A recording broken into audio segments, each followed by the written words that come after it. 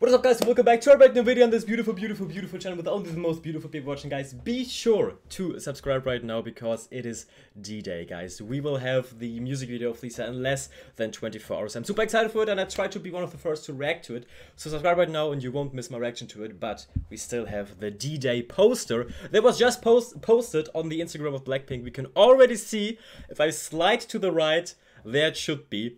I'm super excited, guys. Everything around this comeback has been brilliant so far. I love the concept, I love the teasers, and I love everything that we've seen so far. So if you want to be updated still after that also with Blackpink in general, but also of course with Lalisa, be sure to subscribe right now. It is completely free and you can change your mind. But now we will react to the D-Day poster, guys.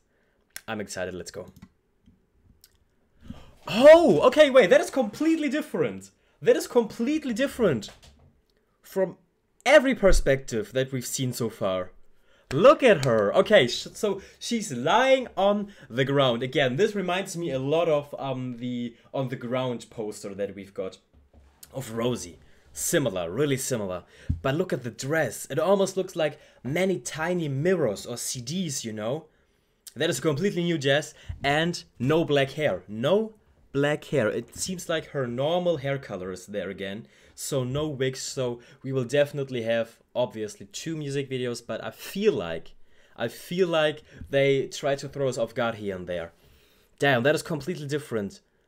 From the attitude, from the look, from the makeup, from the hair, the dress, it is light. We have red in the background. We never had red in this promotional phase at all. So we have red and it is way more light. Her hair color is back. Damn, that looks awesome. That looks awesome, and I also love that she's also on the ground, same as Rosie, and I feel like for Jennie's solo, she was also laying on the ground. Or wasn't she like laying on grass or something? I don't really know.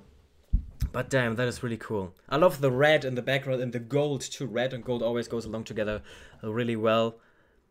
Damn, that, wait, in the first teaser photo, wait, I have to correct myself. In the first photo, we had red boots. We had red boots. True. We had red boots.